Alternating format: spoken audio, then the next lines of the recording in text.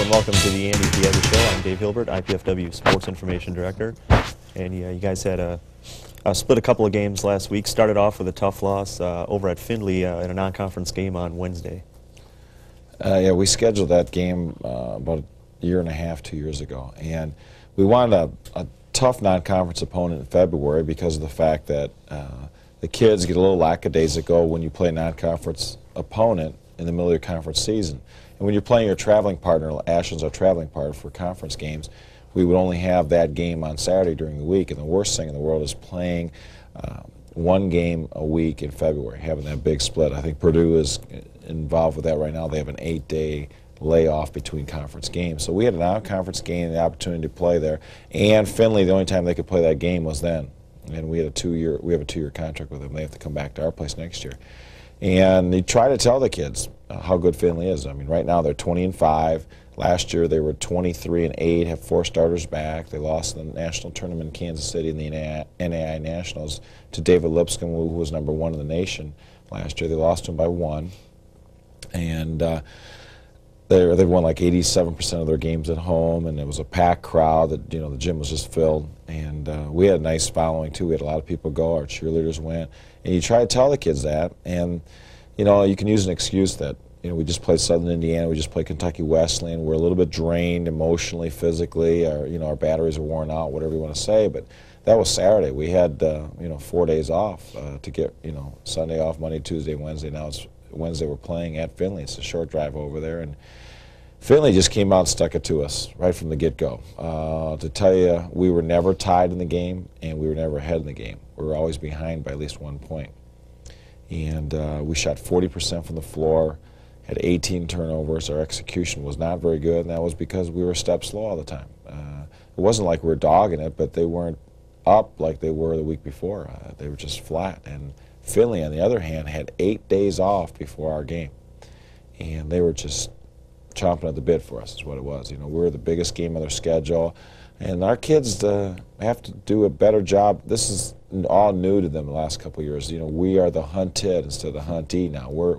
Whereas before we were always the ones, the major underdogs going after people. Now we are on top. We're ranked 18th in the nation, and we have teams gunning, waiting in the wings, gunning for us. And if we're not up for every team and not playing as hard as we can, we're going to get beat because we have talent, but we're not that talented where we can just show up and turn it on and turn it off whenever we want to. Who are some of the top individuals for IPFW in that game? I struggle to find any. Sean Gibson had 26 points, 13 rebounds, and he played pretty good, but he didn't play on top of his game like he did the week before, even though his stats the week before against Southern and Western weren't as high. But that's it. I mean, the rest of the team struggled isn't even the word. We just had very poor performances and not very good efforts, and it was the whole team that played. And I played a lot of different kids just trying to find a spark or a match, and we never made a run at them. And there was I take the blame that I didn't get the kids ready yet. I tried my best. I addressed the issue right from the get-go on Monday's practice, how good Findlay was, and IPFW's never beaten them. But they didn't want to hear that because they just beaten Wesleyan after losing 18 times at Wesleyan. So, I mean, they listen. How well they hear, I don't know. And, we forget sometimes they're 20 and 21-year-old kids yet. And it was just a matter of Findlay wanted it worse than we did, and it came down to the end, and we were still behind by 5 points, and we had to foul at the end, and that's why we lost by 13. We only scored 71 points, so we were averaging 90 points a game, so we were 20 points below our scoring average. You guys shot only just over 40%. You came into the game the top 5 in the country field goal percentage, 55, 56%. Any particular reason for the off shooting, or was it just one of those off nights? Probably a combination of we just didn't shoot very well, and our execution was such that we weren't getting as good a shots as we normally do or as crisp a pass as we normally do. I mean, Shane Gibson was 5 of 16 from the floor, and Scott Simmons was 3 of 10 from the floor. And your 2 kids like that, those are our 2 shooters in the wing. They're a combination of 8 for 26 from the floor. And Doug Ranke he only scored 2 points, I think, and Andre Walton, our point guard, has been scoring a lot of points for us lately. scored 2 points. I mean, when that happens, all those kids in the same game, I don't know how many teams we're going to beat, really, with our schedule. So after that game, what was the mood then preparing for Ashland, a team that you'd already beat pretty soundly just a couple weeks earlier? Well, I did something after the game that I haven't never done before. I had the team in the locker room after the game against Findlay, and instead of me addressing issues of performance with the team, what I did was I had everybody sit down, and we didn't even take our uniforms off or anything like that. And I just asked each one of them to share with me how they're feeling, share with me and the team what just happened. You know, why did this happen?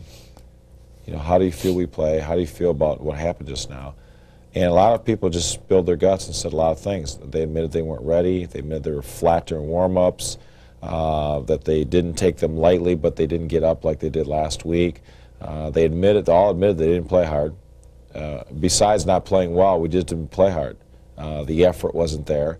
You know, a non-conference game. You know, they didn't make excuses, but they shared with me how they felt and the reasons they felt that. We didn't get home to 1:45, even though it's only an hour-and-a-half trip, because we stopped at 8 after the you know, we showered after the meeting and then stopped at 8. And came down to, it's a 7-game mini tournament left. 7 conference games left, and if we win them all, we're in the tournament. If we go 6-1, who knows? If we win them all and the combination of things happen and Wesleyan wins all theirs and Southern wins all theirs except the last game of the year they lose to Wesleyan, it's a 3-way tie, we go as the automatic bid because in the tiebreaker, head-to-head, we're even with all of them, but we would have had beaten Kentucky State twice, so we go as the automatic bid. You know, I just gave them all the scenario, everything that's on the line, everything that could happen, the combinations, and they came to the realization that we're in the driver's seat as far as we determine our own destiny. We determine if we go to the tournament, we determine a little bit where we're seated in it, things like that. So going home to play Ashland, it's nice going home, and you know, we had beaten them by a lot of points, but we got a big-time wake-up call on Wednesday. And as you see, the Ashland game, our kids just played their hearts out. They just played as hard as they possibly could, and sometimes it wasn't pretty, but we did play hard. We shot better, and we needed that confidence level to come back up. We needed to really get after somebody, which the kids did. Now, getting back to the Findlay game for a second, how would you compare that loss to the loss at Lewis? I know you went into the game with Lewis. Now Lewis had a poor record. I think they were 2-13. Findlay, on the other hand, I think a lot of people were surprised that you lost only because some people familiar with the program had never heard of Findlay and didn't realize that they were a team that was that good. They were 20-5, NAIA powerhouse. Yeah, Findlay beat Bowling Green at Bowling Green last year by 13. Bowling Green Division I of the Mid-American Conference, 20 miles north of Findlay. So it's a situation where, you know, I knew how good they were. You try to explain to your kids how good they are, but if you have a lot of people bending the kid's ear about, you know, who is Findlay and this and that, you know, it has an effect on how hard they're going to play. But the Lewis game, we came off, same thing happened. We beat Kentucky State at home in a tough physical game, emotional game, and then we went to Lewis on a Thursday night, and there was nobody in the gym. It's like a tomb over there, but you know, and they were 2-13. But again, when we went to Findlay, the place is packed. They're 20-5. They have very good players. We know some of our kids know some of their kids. We recruited one of their players that they have. So it's a situation where it's not the same as Lewis, yet Lewis should be very important because it's a conference game. So, Dave, when you figure out these kids and what makes them click, you let me know, because I'll win the national championship after national championship, and then I'll be a millionaire and we'll all retire happily ever after. But you know, Sean Gibson tells me all the time. He said, "You'd be a millionaire. You never lose if you figured out how, you know, why do kids fluctuate on their emotional levels all the time." And the big boys don't even do it. I mean, Georgia Tech beats Duke, turns around and loses the College of Charleston. I mean, Kansas gets #1, loses to Long Beach State. I mean, at home by 16. It happens all over the place. I mean, Duke right now, I mean, has 4 or 5 losses. I mean, and they're supposed to be, you know, they're #1 and all this talent back from last year's national championship team. But who knows? Why did The referee makes the call at the end of the regulation in the Penn State game. Indiana loses at Penn State, a team that they beaten by 55 points or something the first time around. How does that happen? You saw it in the Super Bowl. I mean, it's just that's why we lace them up all the time. We don't just write in the scores and call them back. That's why you play the game. But now it's the point, though. It doesn't matter who we play in the conference. The record, where it is. I mean, if we don't play hard the entire time now, then there's something wrong with the kids. What effect do you think that game will have, the Findlay loss, on your ranking as opposed to the Lewis game, knowing that, as I said earlier, Lewis was a Division II conference team but had a poor record. Findlay, an NAIA team, usually lost to just an NAIA team hurts, but they're not just an NAIA team. They're right. One of the better teams in that association. With our regional people, who knows? You and I talk about it every week when the rankings come out. I don't think it's going to affect us because they're a very good program. They're 20-5. Right now they're 25 when the regional poll comes out, the national poll. We were only ranked 18th. I don't know if we're going to go up or down at all, truthfully, because there's nobody else in the region. We're going to stay third in the region. Nobody's going to move. Northern Michigan's not going to move up on us. I mean, if they do, it's an atrocity because they lost again last week and they have 6 losses, and we have 4, and 2 of them to Southern Indiana and Wesleyan at the buzzer on the road, and Lewis on the road, and Findlay on the road. All 4 of them are road losses also.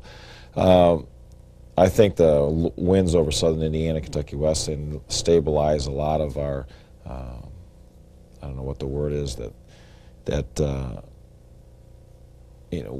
recognition that we have right now is because of those wins, and we won them decisively. So it's going to be a point where we just have to take care of business the last 3 weeks, and the polls will be okay at that point.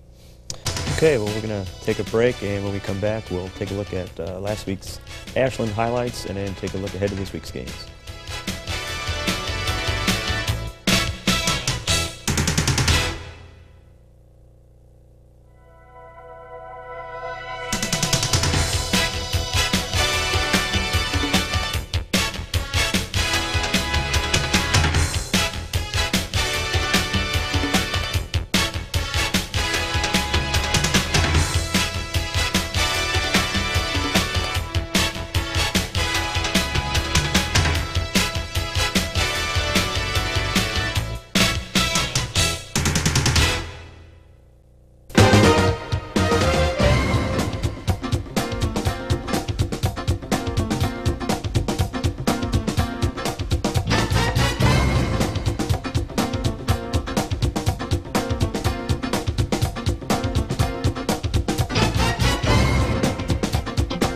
Catch all the action of top-ranked men's volleyball this weekend at IPFW. Tickets available at all Ticketmaster locations or call 481-6643.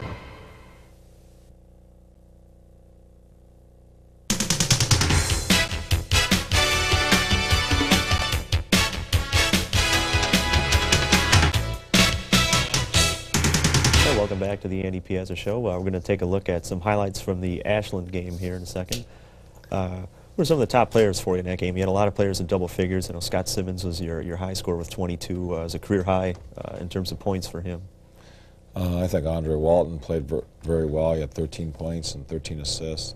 Doug Ranke did not score a whole lot for us. I think he only scored 2 points in the game, but he had a career high 7 assists and could have had 3 more. I mean, he kicked him out to wide open people who missed shots. But Doug did not score, and they were taking a lot of things away from him. Here's the tape of the Ashland game. Sean Gibson getting a defensive rebound like he normally does and kicking out to Russ Marsick at point guard, back to Shane, to Doug, and he just finds people. That's Andy Liebert hitting a 3 in the corner. Doug did that because weak side help came across and took away his layup attempt, and they were starting to double team him there. And I do agree with philosophies of some coaches like Rick Pitino at Kentucky. We shoot threes, but not like as many as they do. But you go inside to go outside. We go inside. If they double up on us, we go back out and shoot the threes. If they don't double up on us, then our postmen are going one-on-one inside. And you have senior postmen Sean Gibson and Doug Ranke, and it's hard to stop those kids consistently on a one-on-one basis. I thought our kids played well as a team against Ashland defensively. We just got after people. Put a lot of pressure on the ball. There's Sean getting a steal because of the defensive pressure and a dunk at the other end. And he did that because of the defensive pressure that Tom Patterson was putting on the wing. And we were stepping up in passing lanes, and we weren't allowing very easy passes. We were cutting the lead on all the players. That means we were denying any kind of entry pass, the ball being from the perimeter towards the basket, towards the baseline. And we worked on that a little bit Thursday and Friday. We have been working on it a lot lately. We worked on a lot in practice yesterday, a lot of individual defense. There's Andre Walton, our point guard, our captain, bringing it up. We're running a secondary break, throw it inside to go outside. Doug Ranke, Shane threw it inside. They double down. As soon as the defender turns his head, it goes for the double down, we throw it back out. And we just do that a lot. The kids look for themselves. We drill that and practice it, and it's kind of a natural thing to do. We do that before we go into our sets. And we run a primary break and then a secondary break, and then we'll go inside if we can. If not, we'll just kick it back out. We'll run a set offense. And we have different sets against different, if man-to-man defense, which we face primarily, we just run a lot of different sets. And wherever their weaknesses are, we tend to go towards them right away. Sean Gibson got hurt in the game, too. He went in the game with a bad back. He didn't even practice Friday. That's Tom Patterson getting a rebound. He's been playing well in practice yesterday, last couple of days, so we played him a little more. Scott Simmons just draining a three with the Ashland kid right in his face, and Andre getting the assist on that. The more you run the ball up, the slower the defense seems to get as the game wears on. And especially a team that doesn't play a lot of kids or plays too many kids and they don't get adjusted, they don't find their men that well. They substitute too much.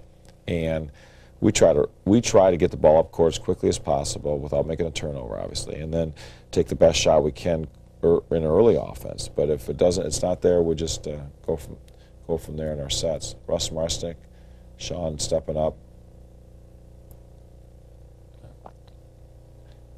The lob pass, good help side by Sean, and we're off to the races.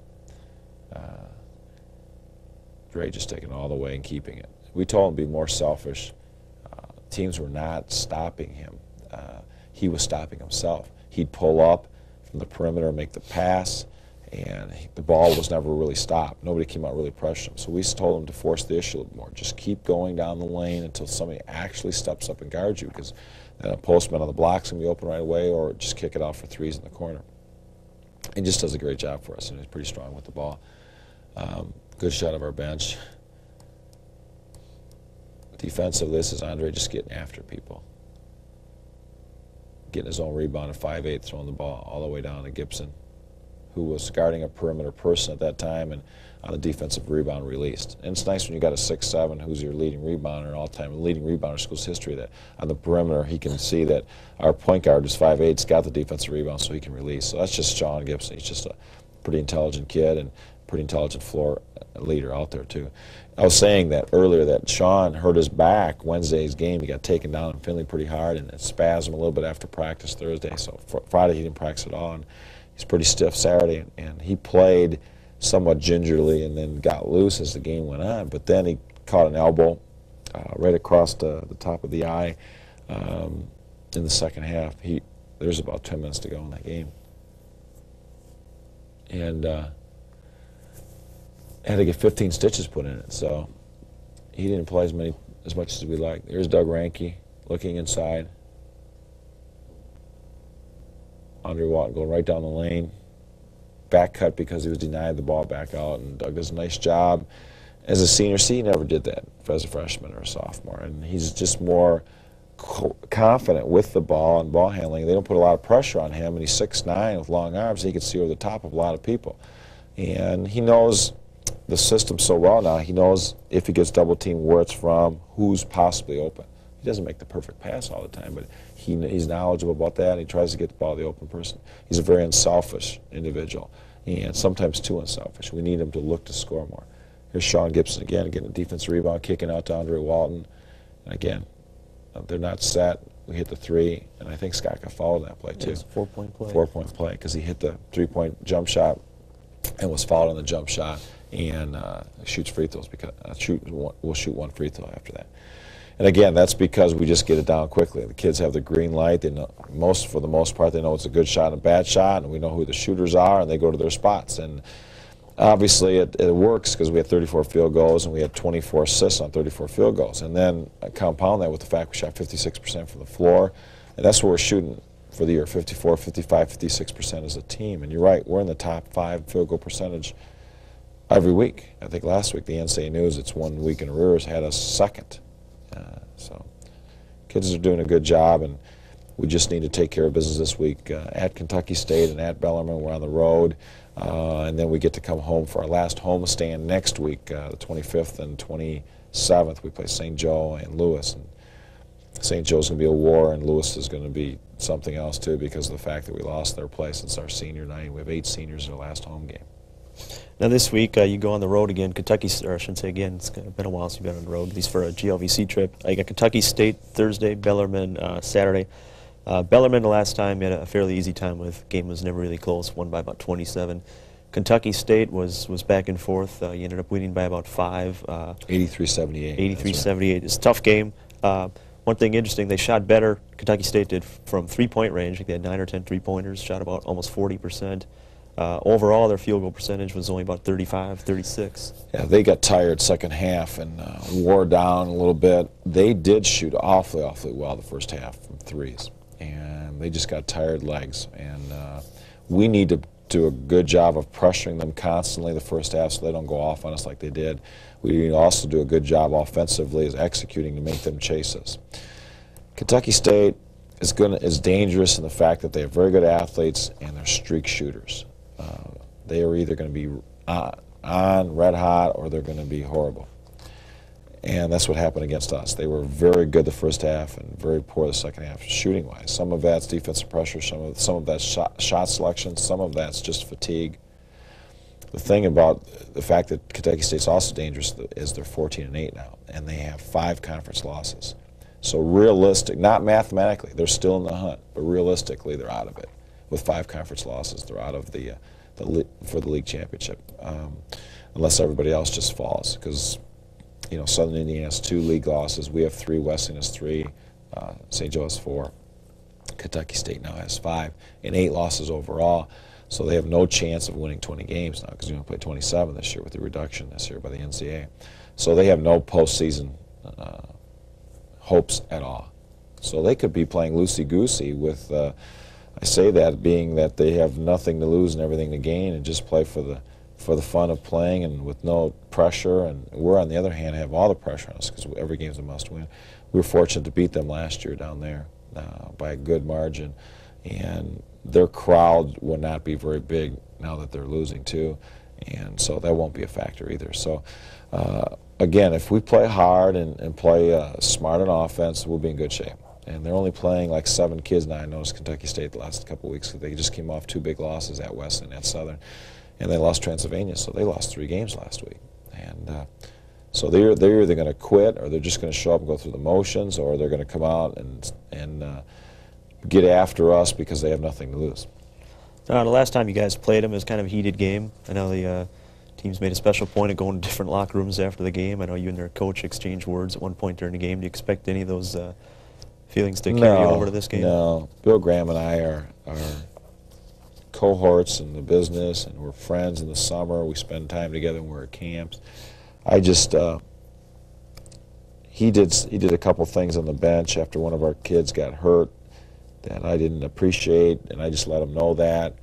And he said something back to me, and I didn't even hear what he said, and that was the end of it.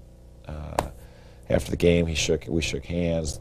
That Michael Grant, the assistant, and I have known each other for years and shook hands. There was no problem at all. It's just a heated moment. He's a competitor. He wants to win. I want to win. His kids play hard. Our kids play hard. And at that point, everything was on the line. We were going for it. And we just went down to the locker room, down the other stairwell, because sometimes when you have a heated physical game, in frustration, sometimes the losing team might say something they don't mean. And we prevent altercations that way. That's all. It just anytime there's a physical game where kids are really just getting after, they do a lot of jawing and talking, and our kids respond sometimes, and we don't want that. So we just preventive maintenance is all it is. Okay, well, I'd like to wish the team good luck this week. I'd like to remind everyone the team will be out of town this week. They will be in town next weekend, the 25th and 27th, when they play St. Joe on Thursday, Lewis on Saturday. I'd like to thank everyone for tuning in, and we'll see you next week.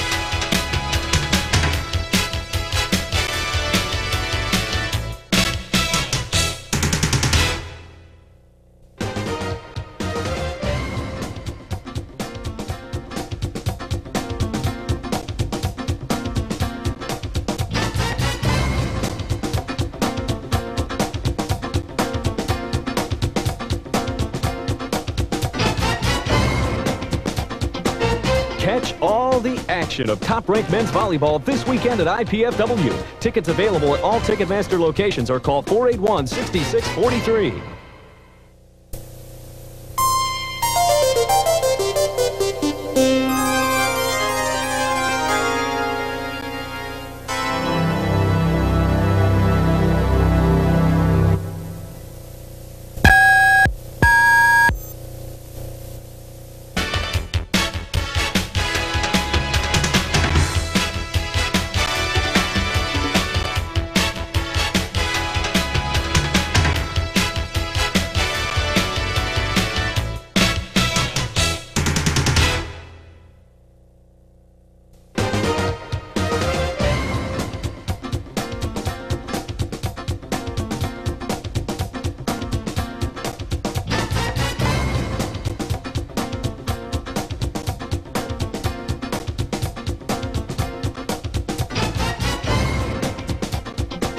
Catch all the action of top-ranked men's volleyball this weekend at IPFW. Tickets available at all Ticketmaster locations or call 481-6643.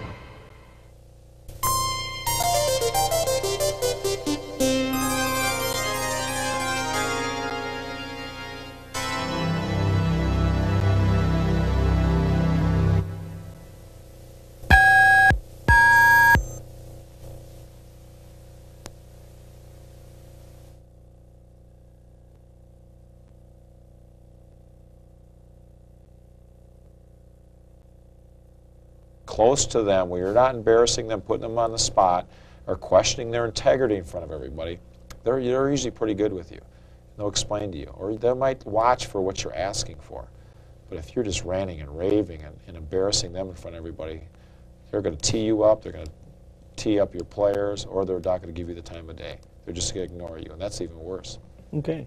I'd like to thank you for stopping by again this week. I'd like to remind everybody, IPFW be in action at home Wednesday against Huntington College at 7:30, and also in action Saturday night against North Central College, also at 7:30.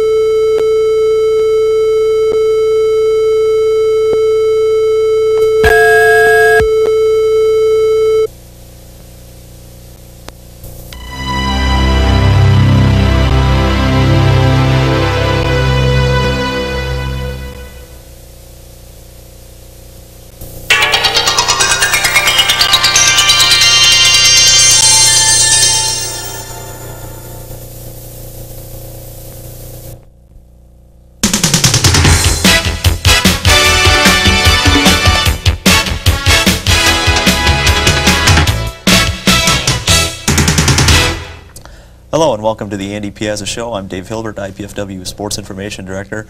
Andy, a couple more wins for you guys last week on the road. Started out with a tough one, overtime game at Kentucky State, first overtime game of the year. Well, Dave, you're supposed to say congratulations on 2 wins last week. That's your standard line for the last, I don't know how many months now. It's congratulations on the 2 wins last week. It's getting to be routine now. Routine. We'll take the routine and winning like that. But yes, we did have 2 wins, at Kentucky State in overtime and at Bellarmine Saturday. And great wins for us, and that it keeps us first place in the conference. But we'll get to all that mess in a minute here. I'm going to turn the tables and congratulate you. The viewing audience does not realize this yet because it's not made public, but this is the first time it'll be made public. When it's not going to hit the news, you're going to be first heard here on Channel 6 that Dave Hilbert, our sports information director, and my host and co-worker for the last 2 years, and been the host of the Andy Piazza Show here for the last 2 years, is leaving us. I can't believe it. We just get him straight now. We just teach him how to be a good SID, and he's a great host of the Andy Piazza Show. He finally understands me after 2 years and finally lets me beat him at golf last summer, and now he's taking a new job. Our PFW's loss is going to be the University of Chicago's gain, and University of Chicago is getting Dave Hilbert as their head sports information director at a 40% salary increase. It's hard to blame you a little bit, plus getting back to Chicago. Dave's originally from Milwaukee, and he's a great White Sox fan, and the University of Chicago is right on Lake Michigan in Hyde Park area there. It's one of the more prestigious academic institutions in the United States, and they have football. And I understand you can have like 60 hours worth of student help and things like that, so they're giving you the whole package is what it is. So we made them great, and people come along and take them from us is what happens. And if you could just for a second here share with us a little bit how this came about, maybe, Dave, and how it's a stepping stone professionally for you. If you could just share with the viewing audience, please. Well, I know I caught you off guard. Yeah, you just did. Share with us a little bit the positives. You know, your friends and ties with the Chicago area, and the kind of institution you're going to, and the basketball coach that you're going to work for there is a friend of mine, Pat Cunningham, and different things like that. Yeah, you did kind of catch me off guard a little bit. Well, instead of talking about Chicago, I'll talk about some things I like working about here. I miss working the program here. I know your program, women's program, all seem to be You're not going to get paid here. headed in the right direction. You're only getting paid for 30 more days here, whether you say good things or not. So go ahead, Dave. Share with us some of your thoughts the last 2 years here. And well, program's made a big change, especially your program. Time I've been here, when I got here, you guys were you had winning seasons every year, but really hadn't been at the national, the top of the nation, the top of the heap. You guys 4th in the country this year. That was good to see. The other programs here, I mean, obviously men's volleyball is one of the best in the country. The women's basketball team in a tournament last year. So there'll be a lot of things I'll miss around here, but I will be here for you guys. I'm waiting to get my ring. So if you guys go to Springfield, I want my ring. Dave's last official day here on campus is March 19th. He's going to see us through the basketball season, and if we get an NCAA bid, the regionals are the 12th and 13th of March, and if we're fortunate enough to win the regionals, which means we play at the Elite 8 in Springfield, Massachusetts. I think the dates are March 25th, 26th, 27th. So Dave's supposed to be done on the 19th, but he's going to jump back on the bandwagon, get on the airplane, and go with us to Springfield, and lap up all the luxury in the Marriott there, and the hoopla, the national title, and the banquet, the championship era there, and go to the Hall of Fame and all those things. And then, if we're fortunate enough to get to that far, he's going to come back on the plane, jump on another plane, and head for Chicago the very next morning to work. But we have stipulation in his contract that he has to stay with us to the end of the men's basketball season. Go ahead, Dave. I didn't mean to interrupt you. Nah, no problem. But University of Chicago, excited about the move. Big move for you. Move. Upgrade professionally as far as more responsibilities, bigger budget, bigger work staff, obviously a bigger salary. Men's football you're going to have, obviously. Share us a little bit about the situation. It's a good program over there. Like I said, they're Division III, but they compete in the University Athletic Association with other top Division III. And a lot not of people necessarily do athletic not programs, understand but that. academic programs. Yeah, could you share with us the places that you will travel to with the football and basketball team, for example, the cities and the colleges? Schools like Johns Hopkins, Baltimore, Brandeis in Boston, Emory in Atlanta, NYU. So they New York University, there's one in Pittsburgh, Pennsylvania. Pittsburgh, Carnegie Mellon. In Case Western and Cleveland. And Washington. So it's a national schedule. Yeah, they don't compete necessarily for, well, I shouldn't say they don't compete nationally, but they compete within their own league is their primary goal. University of Chicago, for the people that don't know, is like a it's like a Ivy League school, only it's not on the East Coast. Yeah, if it were located on the East Coast, then it probably would be. I think you have to have a 1,300 SAT just to get Something just to they apply. laughed at our high school applications. Yours or mine? Both of ours, huh? Probably lumping us in together.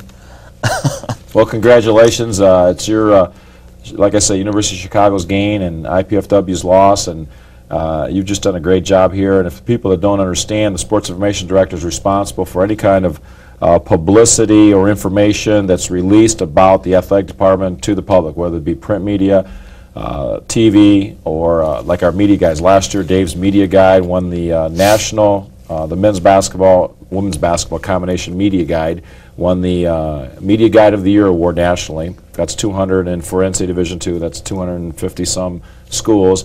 And the cover last year with Lisa Miller and Sean Gibson on the front shooting at a hoop at a barn out in the rural area of Fort Wayne, won the cover guide of the year. And the year before that, I think we were runner-up, and the year before that we won it, didn't we? I think we've won it 2 of the last 3 years, and we're runner-up 1 year.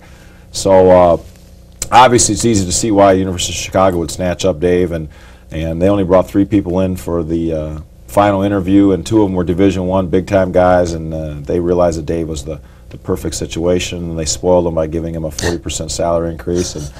And all I know is when I go to the Cubs games now, I got someplace to stay. To shack up. And Hyde Park is right on the shores of Lake Michigan. I think you were telling me yesterday you could jump on a pedal bike, and in 5 minutes you're at the lake. So it's just a beautiful area. I'm from Michigan originally, and I spent a lot of time in Chicago, and I realized that. So congratulations, and I'm sorry to see you go. And hopefully we'll get together and play some golf this summer after you get a situation. That sounds good. Let's go on to real stuff now. Okay, real stuff. So Kentucky State overtime game. Guys beat them earlier at our place. Last year you beat them pretty handily at their place. I understand you had to hit a couple free throws, 3 seconds left just to get into the extra period. Yeah, Kentucky State had lost the previous week at Southern Indiana and at Wesleyan, Kentucky Wesleyan. So their backs were to the wall, so to speak. It was a must win for them. Obviously, it was a must win for us, but they had to win because they already had 5 losses in the league. And a situation where if they wanted to get in the tournament, they had to win all the last 5 games. And they played very well. We played hard, but the first half, for the first time in the year, our kids played uptight. They played worried, concerned.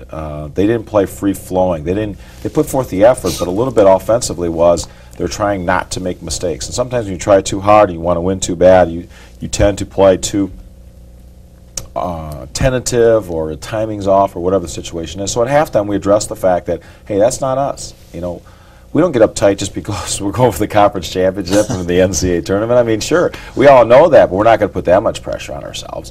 In the second half, we did a better job of executing. We're more patient, and still behind. Fortunately, Sean Gibson, we ran a special for him when we were down 2, and he got hammered on a layup attempt. They had to foul him because he was going to score with 3 seconds to go. Good move on their part.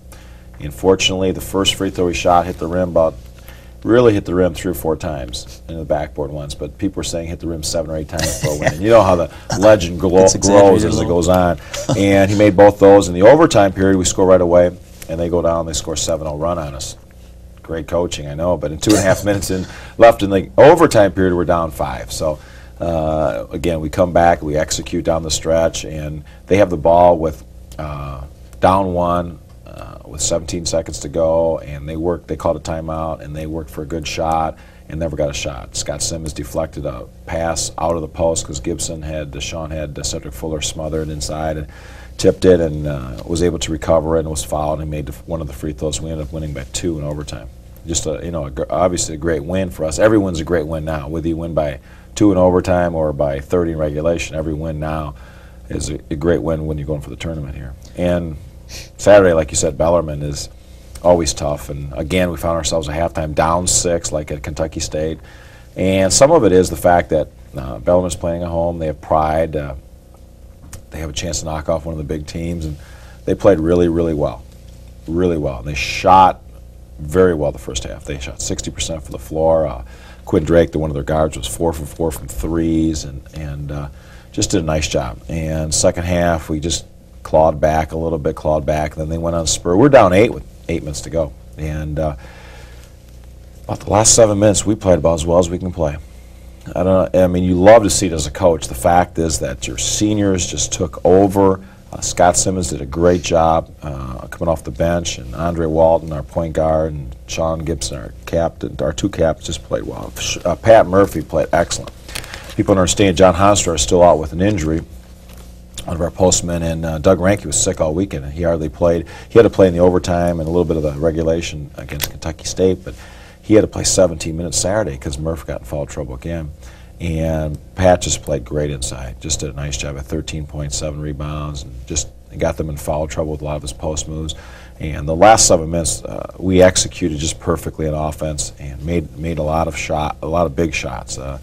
And we changed offenses very well. Defensively, we just put the clamps on the three-point shooters, and we were up 16 with 43 seconds to go. They made 4 free throws in the last 43 seconds, so we ended up winning 83-71. So anytime you go down south and get 2 wins, it's just a feather in those kids' cap. It's the first Southern sweep we've ever had here in the history of IPFW men's basketball.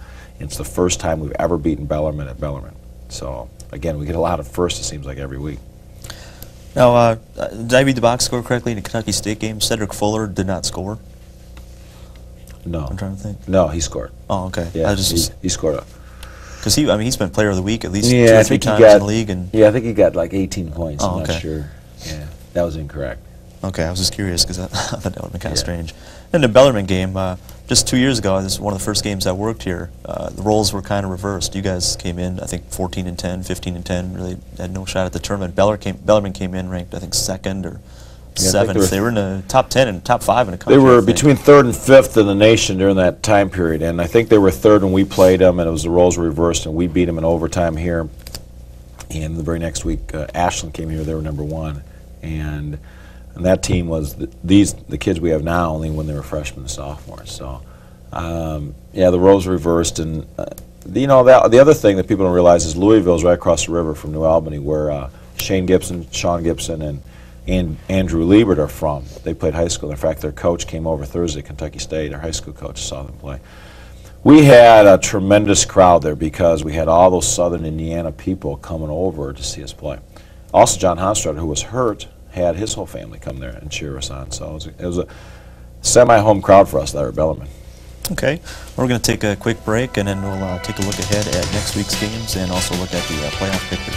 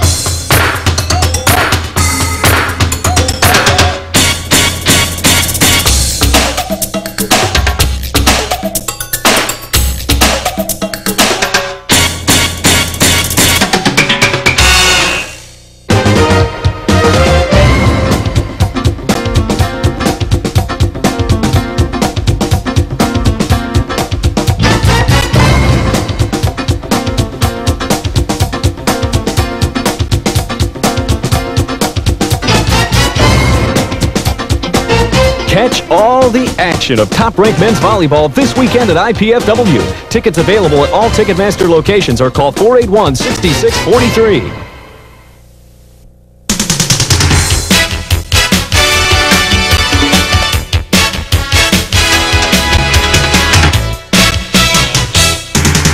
Welcome back to the Andy Piazza Show.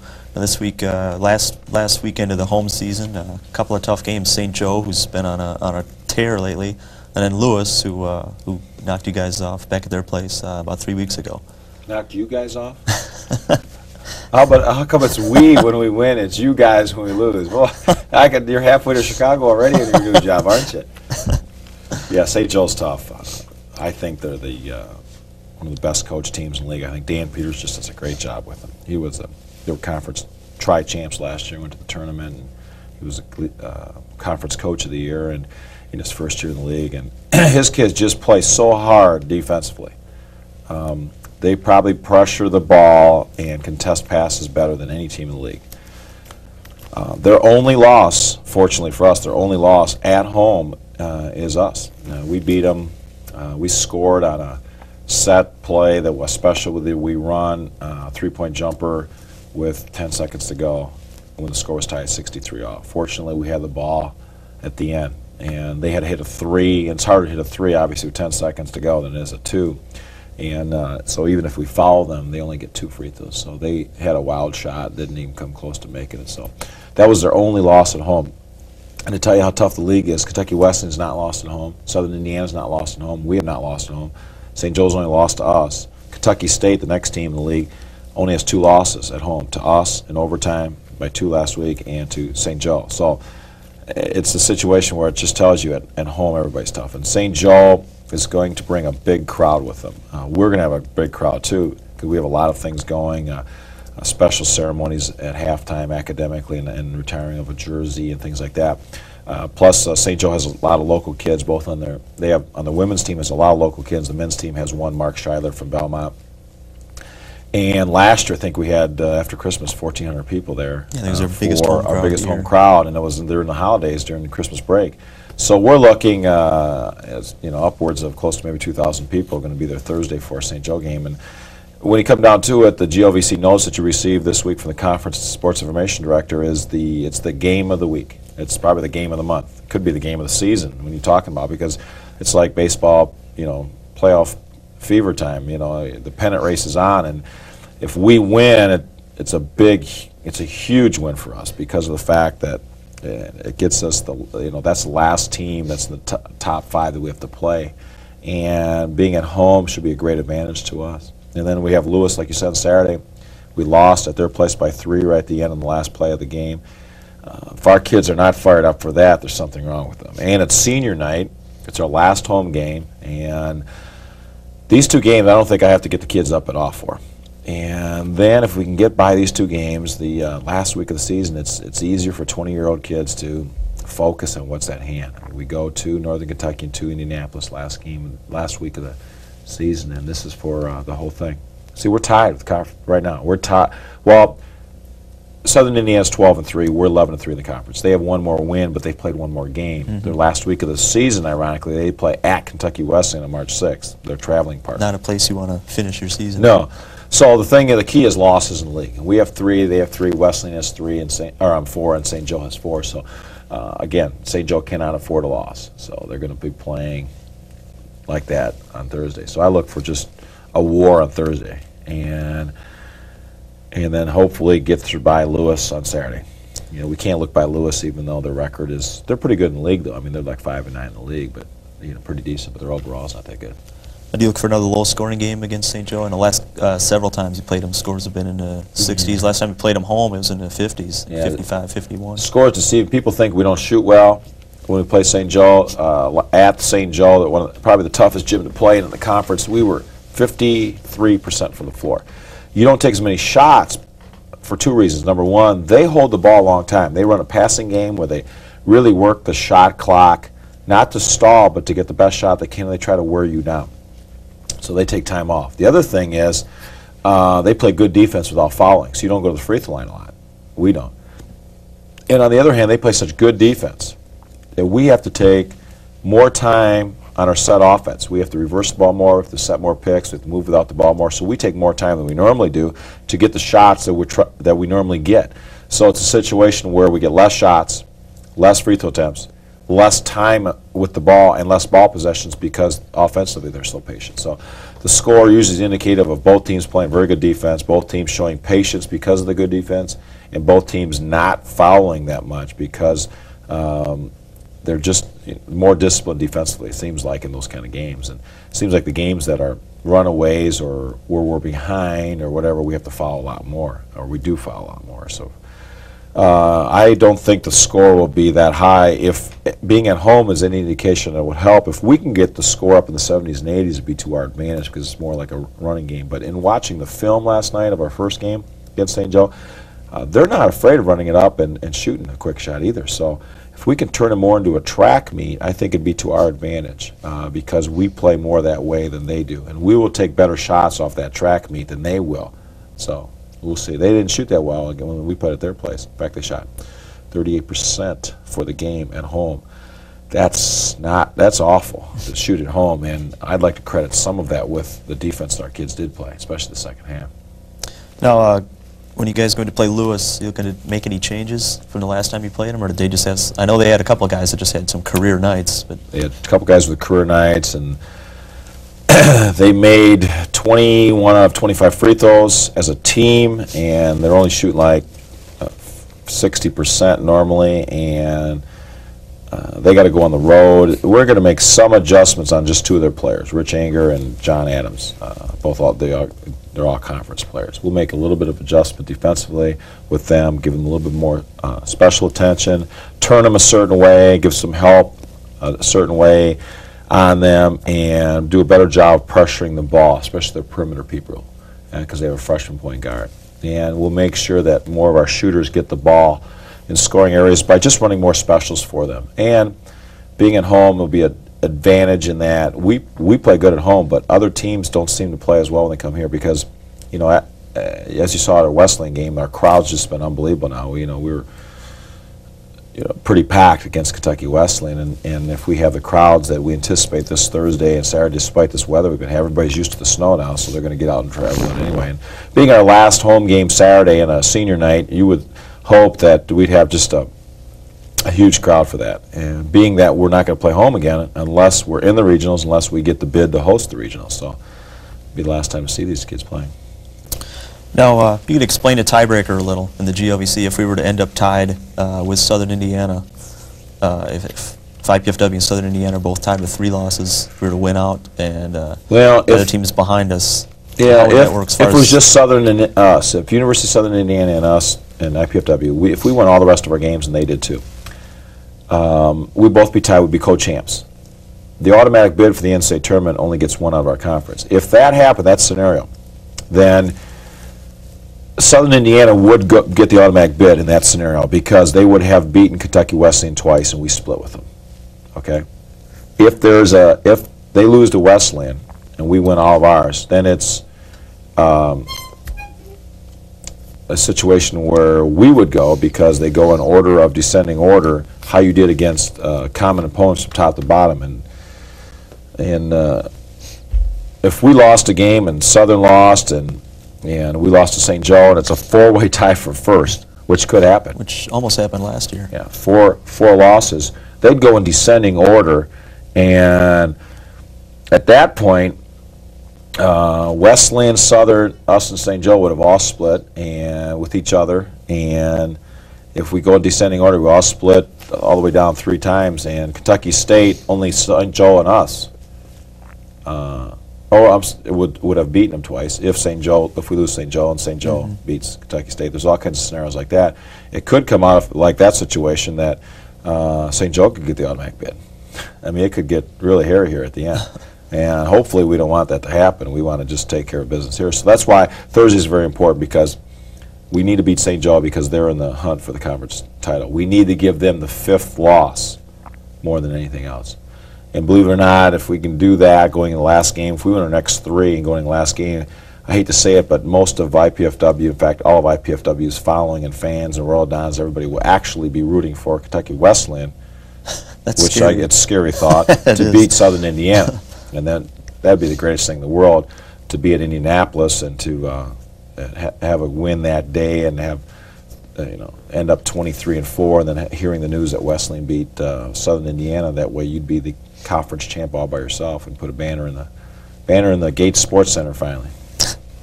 Now, what about the regional picture? I know every week we try to come up with a prediction for this poll. We're usually not even close. But well, we were 3rd last week. Move up this week. Last week, Wesleyan was 1, Indiana was 2, we were 3, Northern Michigan was 4, Wayne State and St. Joe were tied for 5th in the region. St. Joe beats 1 and 2, we win 2, Northern Michigan wins 2. I can't imagine what they're going to do. We could move up. We could all stay the same. You'd think St. Joe would move up, but we moved up from 4th to 3rd when we beat Wesleyan Southern. They didn't move. Wesleyan got beat by 25 at St. Joe and only beat Lewis by 5. I don't know how much movement you have this late. Michigan always is going to have a team in there. They're going to have a team at 4th. Northern Michigan's 18-6. They're going to have them 4th because Michigan's going to get an automatic bid. And so in the regional poll, they keep a Michigan school, politically they keep a Michigan school 4th, even though St. Joe probably deserves to be 4th. Because at the end, if you don't win, if you keep winning, how do you justify moving somebody out of the top 4 spots in the region on the last day of the season when you know you got to get an automatic bid from the Conference of Michigan, which is sad in a way. But the way it looks right now is that Michigan's only going to get 1 in.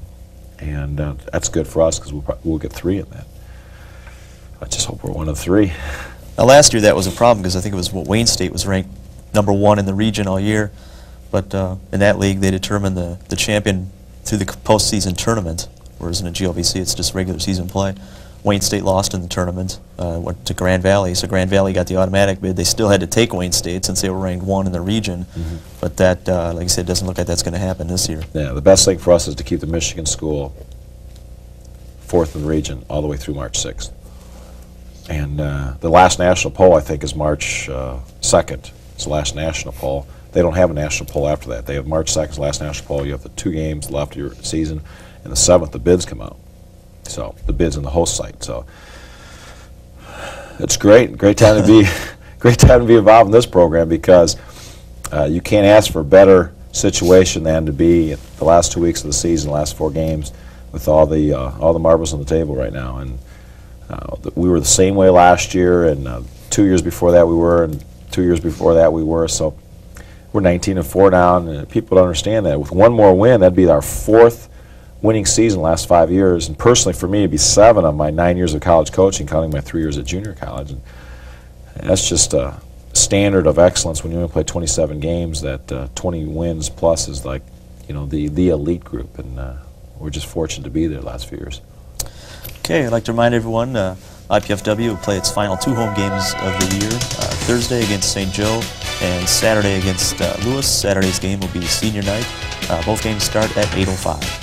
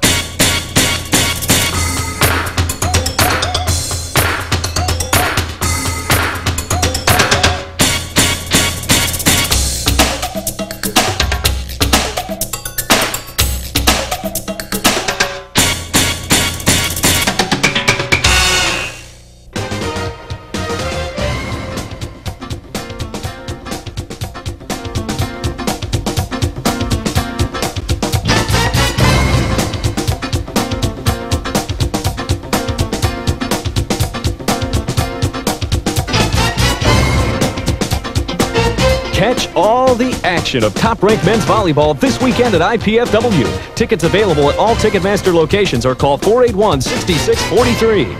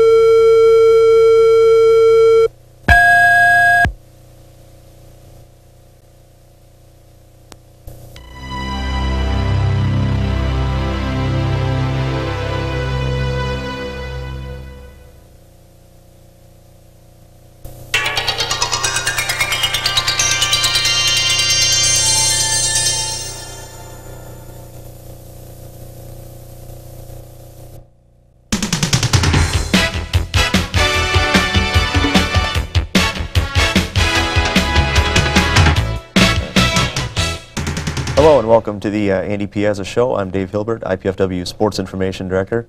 Bonus NCAA Tournament edition of the Andy Piazza Show this week.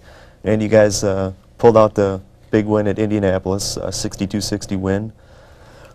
Clinched your first ever GLVC title. What was going through your mind there in the last 5-6 minutes of that game when Indy took the lead over? Overtime. That's what I was thinking. We had a 7-point lead at half and a very lucky 7-point lead. We only shot 38%, 39% the first half, and here's the end of the game. Here's the last ball possession for Indianapolis, so we wanted to show everybody because it was down at Indy. We had a great crowd there. Then went to Shannon Arthur, who dumps it inside. The score right now is 60-60, and there was 56 seconds to go when they received the ball, so there's 11 seconds difference between the shot clock and the game clock. Arthur gets it. Doug Ranke's not, or Pat Murphy's not going to let him score a layup. We fouled Arthur because he's a 63% free throw shooter. So there's a little bit of strategy involved there. We're going to foul him or Jim Mosier, and we did that in the plays before because Jim Mosier from Woodland's not a very good free throw shooter either. Doug Staley we were not going to foul because he's an 84% free throw shooter. So doesn't, and we call it timeout right there to basically talk a little strategy, but more importantly, freeze. There's the score 60-60 with 26 seconds to go.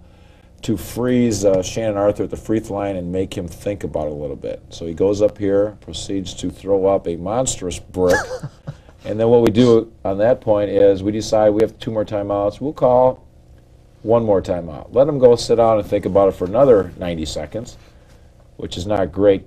That's not an ingenious coaching strategy. People have used it before. I've used it many times. And told all 5 guys to get in line. Told Andre Walden, if this baby comes along, you better get it this time. Sure enough. Clang again, Andre Walton with the ball. 26 seconds when he got the ball. It's about 22 now. We're going to run a delay game. They were told if score was tied, we were taking the last shot. And they were not going to get the ball back. If we missed, we go overtime.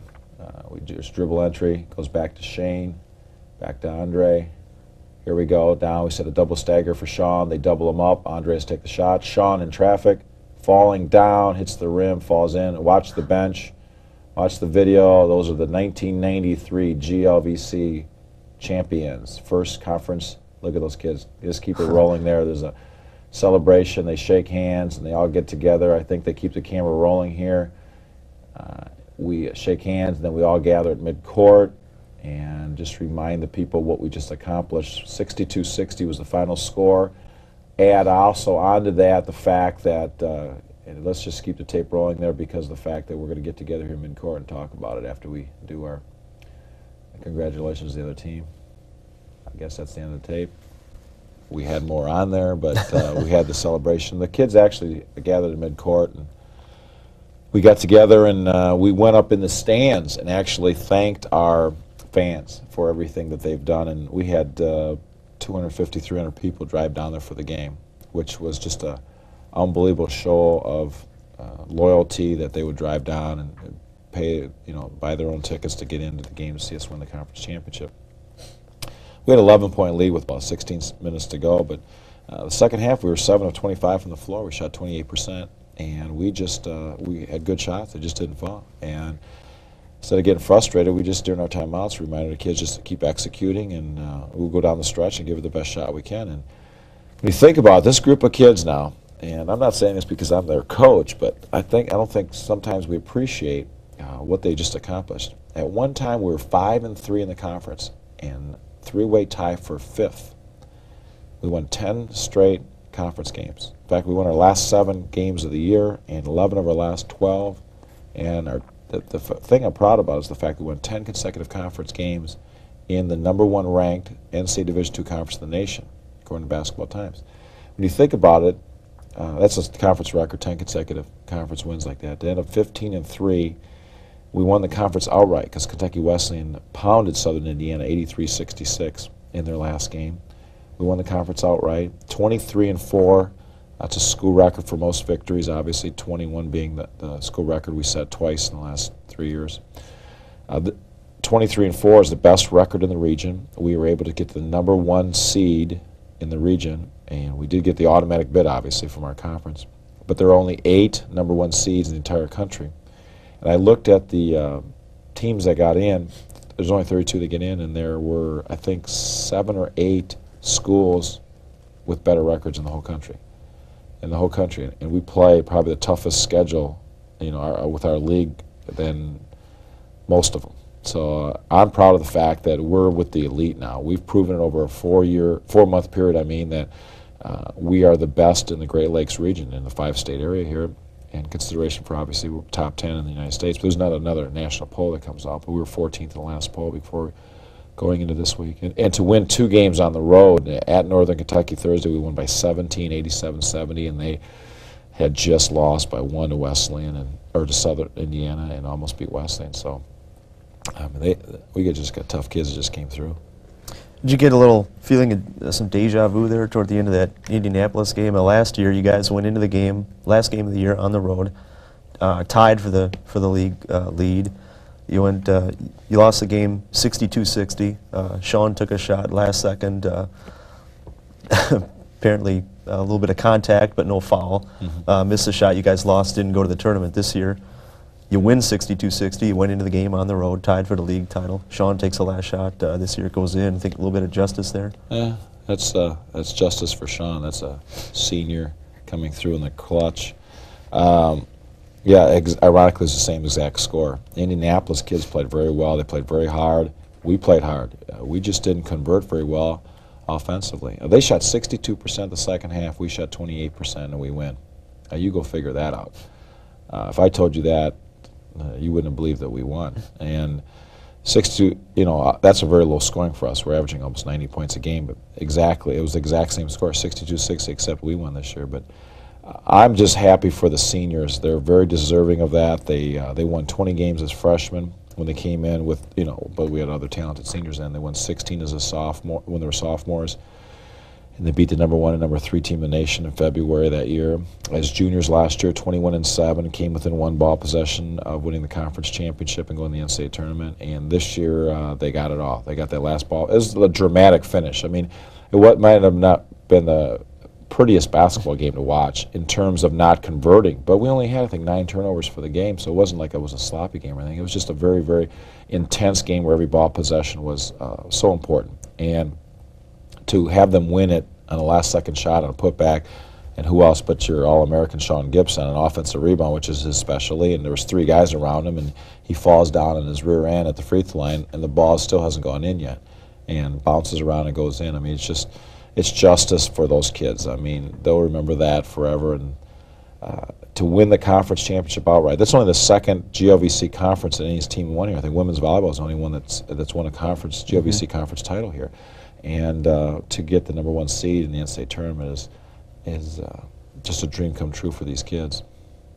That's the poor shooting in the game against Indianapolis. That's something that concerns you? Because I was just looking at some of the stats the other day. I think 4 times in the last 9 games you guys have shot under 50%. And you're like 53, 54% most of the year. Yeah. Is there anything that concerns you going into one game was 49%, and we just had a horrible first half.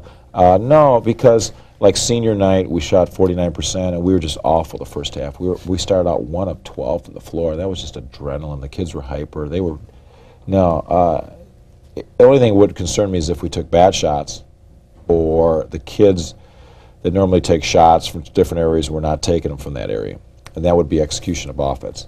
Against Indianapolis, the University of Indianapolis lost to Ashland on Thursday.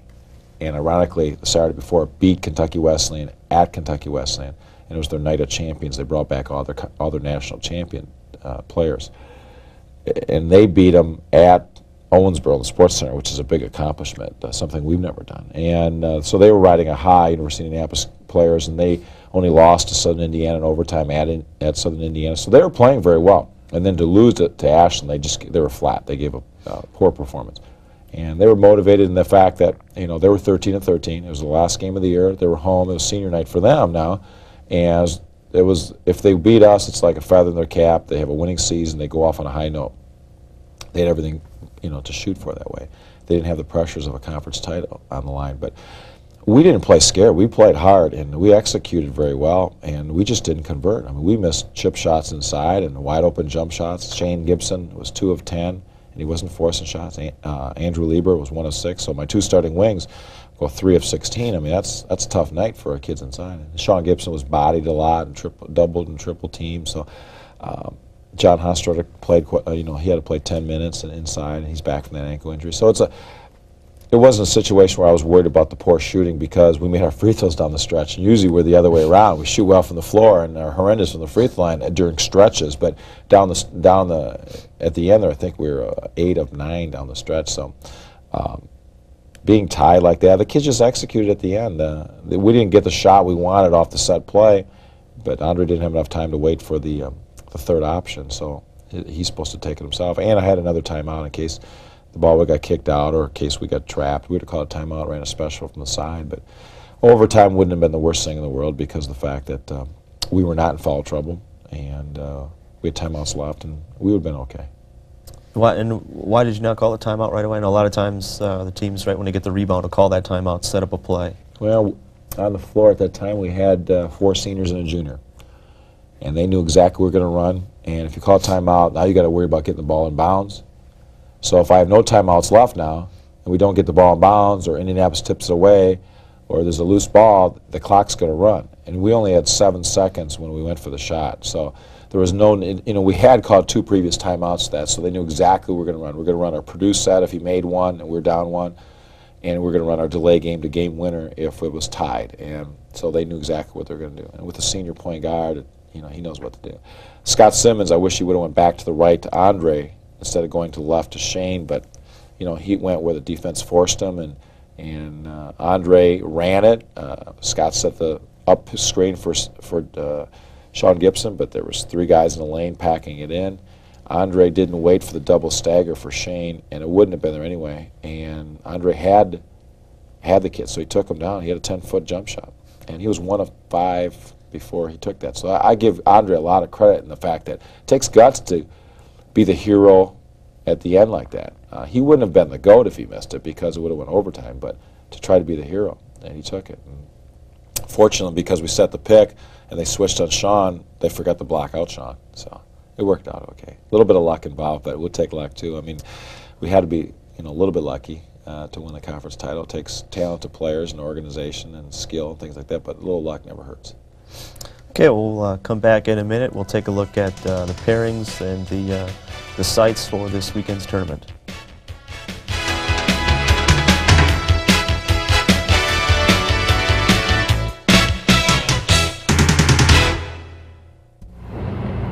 After dating the guy forever, you think I could tell him anything.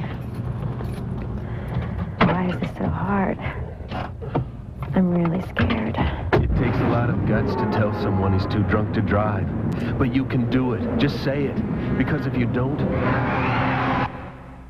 there may be nothing left to say. Kevin, I'm gonna drive. Take the keys, call a cab, take a stand. Friends don't let friends drive drunk.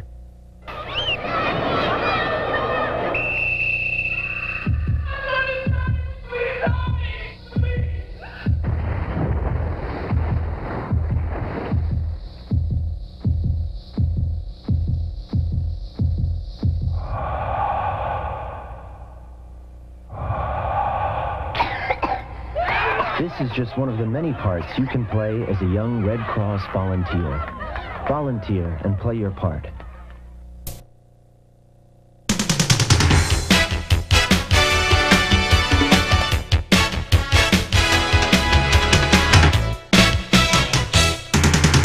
Welcome back to the Andy Piazza Show. Now, Sunday when the NCAA announced the bids, you knew you were getting in. There was no drama there. You just were waiting to see whether or not where you're going to be playing, hoping that it would be in Fort Wayne, but you got the word that it was going to be in Evansville. What was your reaction when you found that? Well, first of all, it was nice, the amount of people here. I think we had almost 70 people showed up for a press conference at the Gates Sports Center there in the Royal Dons room, and the satellite dish was where the pairings came off of, so we had it all hooked up here. And we felt after that morning, after I heard that Wesleyan beat Southern Indiana, there was no the obvious choice is to have us the #1 seed, and the recommendations usually are that the #1 seeds get to host the regionals. And I know on the committee, one person in particular stated that regardless of money or anything else, that the number 1 seed should get to host it because they've worked for 4 months to be the best record in the region, and they are the automatic bid, the conference champions, that they should host it. And if you look at it, if you're on the outside in looking at it, you're not involved with any of the schools or anything like that, we have Northern Michigan coming from way up in the Upper Peninsula, as far away as you can go. Wayne State and Detroit, us, Southern Indiana and Evansville. We all have to go down to Evansville.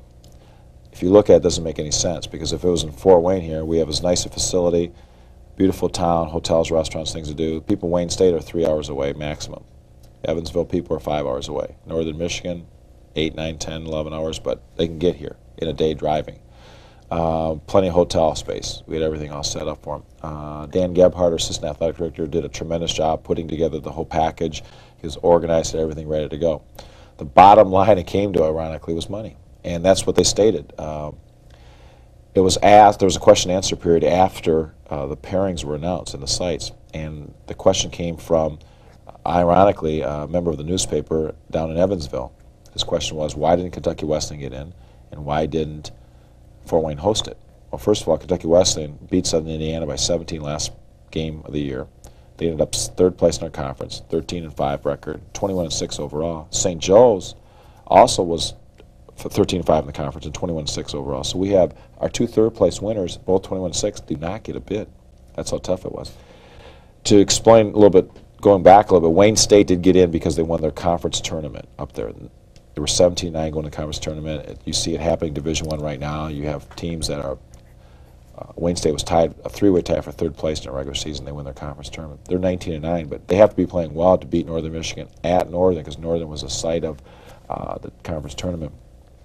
Northern Michigan gets in because they're ranked 19th in the nation last Tuesday, and they won the conference championship regular season, which is not an automatic bid, but gives them some strength there, and they were 3rd in the region going into this weekend. So I could see why they took the 2 teams from Michigan, because who are you going to decide between St. Joe and Wesleyan? Both 21-6. So you decide, well, we'll go with the 2 from Michigan and 2 from the Great Lakes Valley Conference and call it quits and just hear the complaining. Well, anyway, Al Shields, the tournament director, stated flat out that his statement was, almost quote for quote, was University of Southern Indiana's budget proposal was substantially larger than all other bids that were put in, which means they bought the tournament. They had to have bid thousands and thousands of dollars more than us, because they're bringing in all these teams, they're flying in these teams, plus they're guaranteeing so much money to the NCAA. And we put together a pretty nice bid. It was over the minimum. It was enough that we should have been considered. And I was told by one of the committee members that if we were within $3,000, $4,000, $5,000 of, if somebody was that much higher than us, being the number 1 seed, we'd still get it. So they must have been like tens of thousands of dollars more than us, which is ridiculous in a way. I mean, it'd be like this. I telling our players that if take 2 12-year-old little boys, and one works and mows lawns and washes cars and paints houses, and when he's 16 years old, he buys an old beat-up Chevrolet, and he nurtures it and washes it, waxes it, and parks it, makes sure he doesn't get any dings or scratches on it. He really appreciates that car because he worked to get it. He worked 4 years to get it. We worked 4 months to be the number 1 seed. And then you get another 12-year-old boy who at 16 years of age, his daddy just goes out and buys him a brand new Cadillac. Do you think he appreciates that? Now, is that fair? Well, life's not fair, but he, because his father can afford to buy him a brand new car. I'm not saying that kid's a bad kid, but he didn't have to work for it, and he might not take care of that car as well.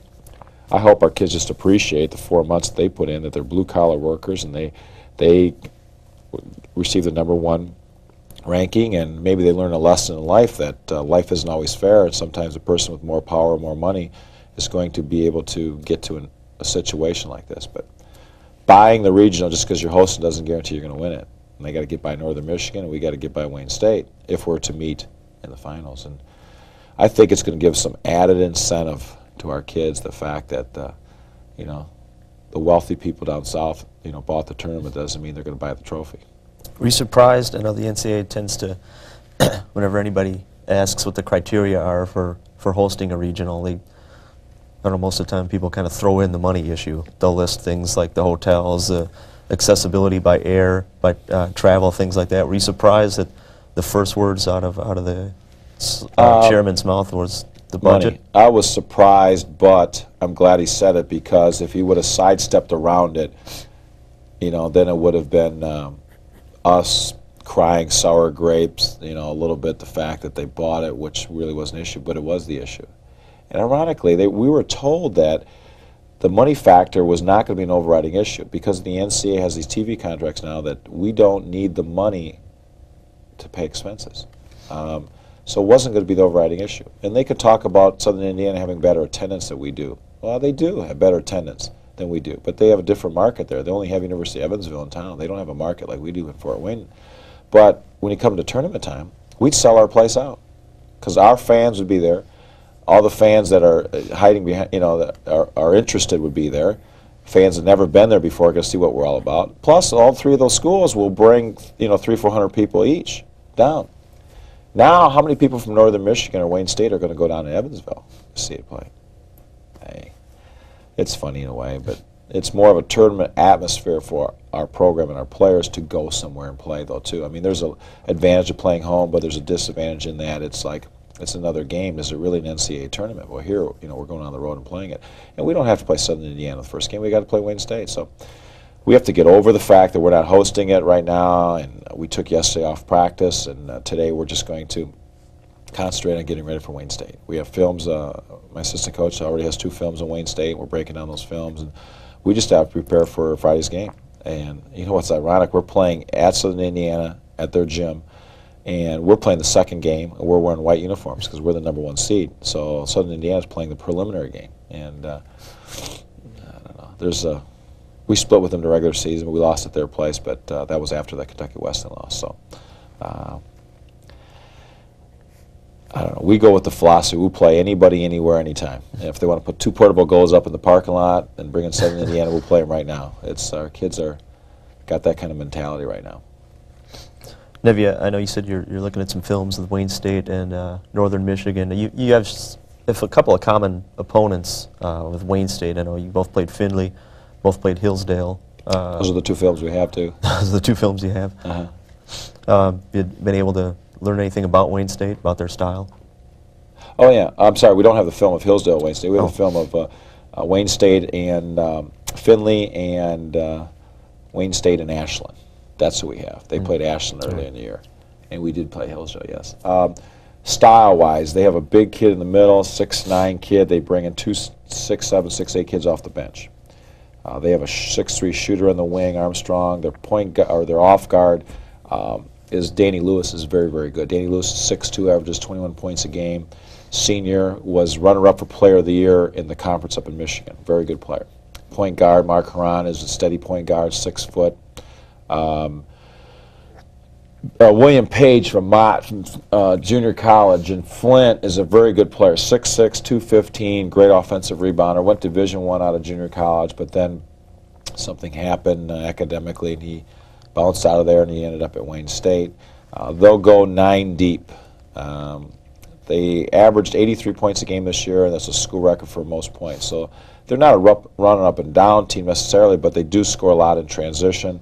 They press. They put a man on the ball to bounds. They diamond press. They'll trap the first pass in bounds. They'll go back, play man-to-man, predominantly man-to-man back. But they'll trap when the ball's taken out of bounds on the baseline, the end line, after made field goals, after made free throws, after turnovers. And they'll try to put a lot of pressure on you defensively like that. They run 2 guys inside. They post up the big kid inside. And they do a lot of screening away, and they try to free up Danny Lewis a lot for perimeter jump shots. They'll take threes. They're a different team in that they're more athletic than Northern Michigan. If you're comparing the 2, Northern Michigan's younger, and they're more of a 3-point shooting team. They take a lot of threes. So it's going to be a different kind of game. We match up okay with them. They have some athletes that got like Kentucky State, but we do a pretty good job matching up with them. If we execute our offense, make them chase us around for a while, we'll be in pretty good shape. We have an advantage in that, being the first seed, we got to choose which hotel we're going to stay at down there. So we're staying at the Executive Inn, where we stayed every year when we go down there and play. We get the choice practice time on Thursday. We get the choice shoot-around time on Friday. So those things are an advantage. Our kids are going to sleep in the same hotel, eat in the same restaurant, and play the same gym that they have down in Evansville for the last 4 years for those seniors. So there's a little bit of advantage there compared to Wayne State. Wayne State has to fly to Louisville. They can't even get into Evansville. See, which is really nonsense the way that they gave it. There's another problems that you come into. There's no way to get to Evansville. There's no expressway there. There's no highway. You know, and the airport's not very accommodating, and it's small, and it doesn't have very many air lines there. Wayne State out of Detroit has to fly to Louisville and then bus over to Evansville.